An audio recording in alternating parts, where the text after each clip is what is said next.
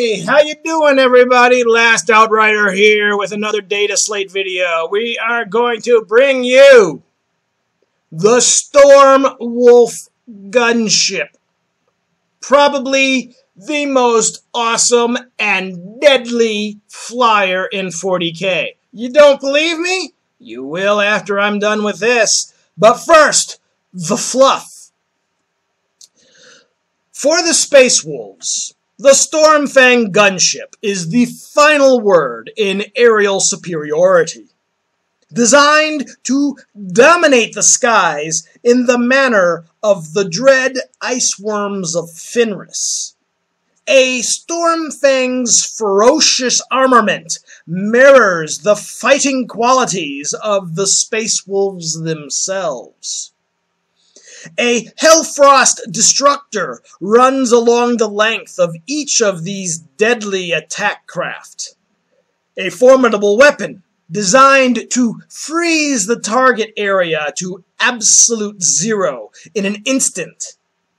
Even notoriously unwieldy materials such as ceramite and ferrocrete or the wraithbone of Eldar cannot hope to withstand the thermal shock of plummeting to such a base temperature and shatter beneath the lance beam's icy touch.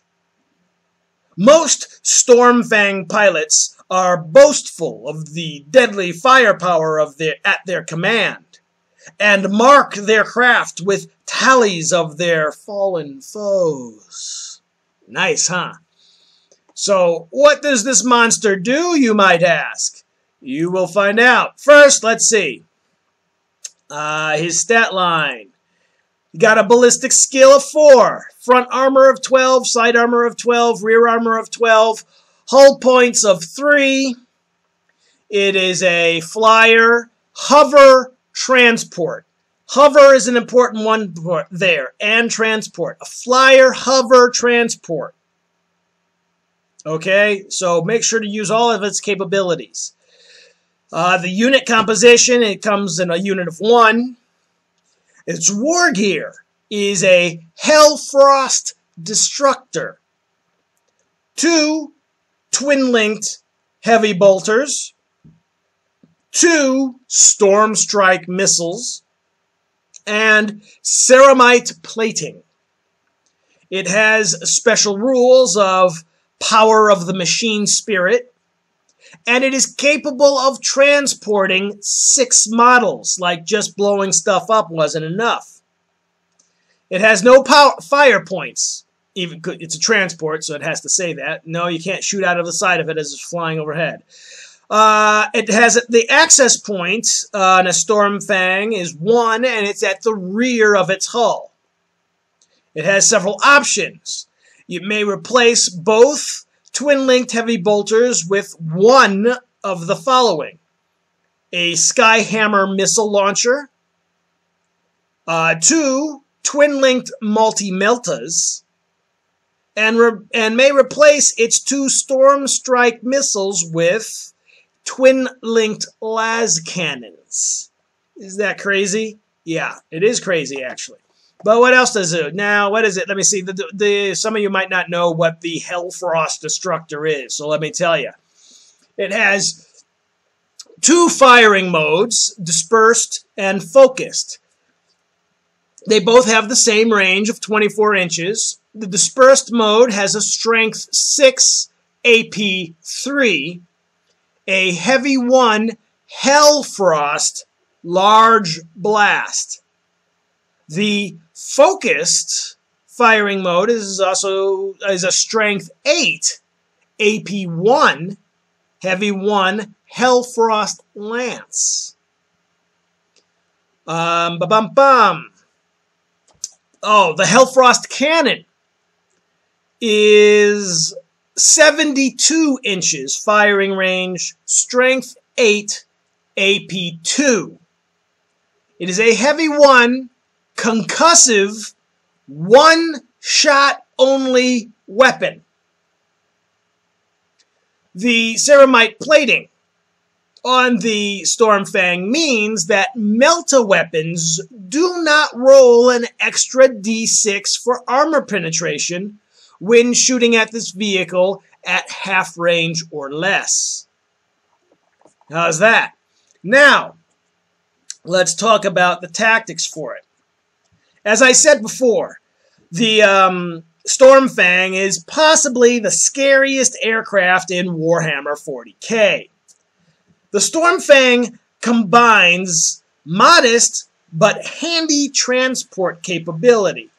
Of course, when you're carrying 6 Space Wolves, you could imagine what those might be. Make it a command squad. Make it something like that. It's nuts.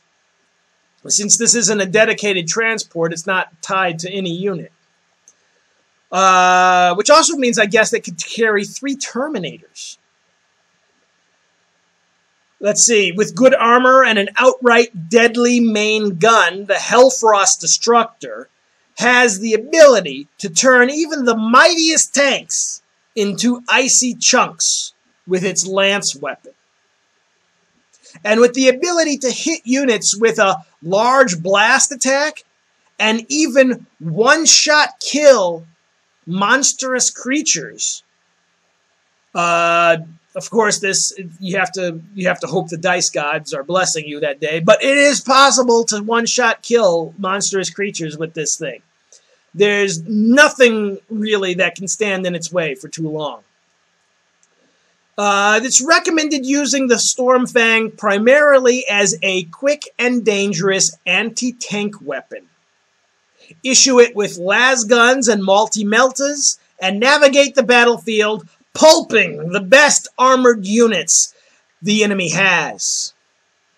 The weapons are only short-ranged, but since your plane is zooming, you don't need to worry too much about the return fire that is going to come back against you. Get in close where you can use the multi-meltas short range to their best effect and kiss goodbye your target. Not much is going to survive 2 short-range hits from multi-meltas, a las cannon, and a Hellfrost Destructor on the same turn. The next turn, rinse and repeat. One thing I'm always wary of with units that have 2 possible rolls is not to confuse them by trying too hard to do both rolls at the same time. The Stromfang is a gunship. Pure and simple. So use the crew compartment as a happy extra, meaning this is not designed to be a transport. It carries 6, and that's great.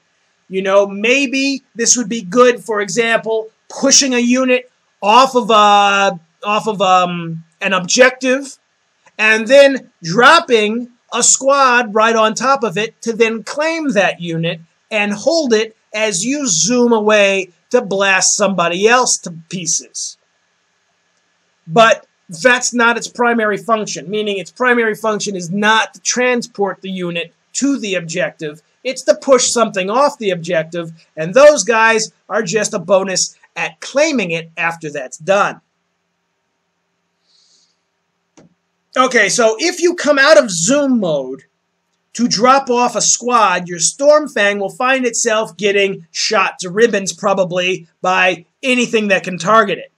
So only do this if it's a very important objective that you need to hold.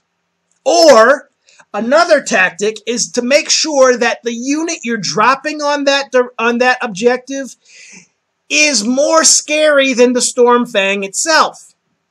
For example, you may go over there and drop off 3 Terminators, being, you know, 2 Wolf Guard and a Wolf Lord. Now, your opponent is going to have to choose. Am I going to shoot the Stromfang, which is going to go fly away next turn, or am I going to leave those, am I going to shoot those guys, which it just now dropped in your midst? This is the good way to protect the Stromfang from being blown at the sky.